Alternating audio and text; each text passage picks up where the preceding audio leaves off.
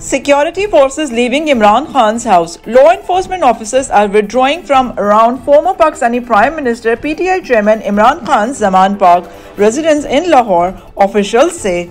Police from the capital Islamabad tried for a second day to arrest Khan in a case pertaining to his alleged selling of state gifts given by foreign leaders when he was Prime Minister.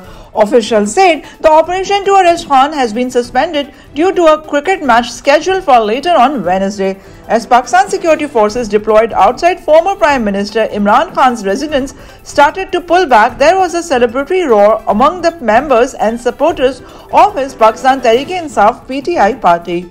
Videos posted by the PTI on social media showed people hugging each other and raising slogans in favor of Khan at Lahore's Zaman Park area, a moment of joy for the workers who had been fighting for 21 hours to send back the police force from Imran Khan's residence for a third time. A tweet posted by the PTI in Urdu language said,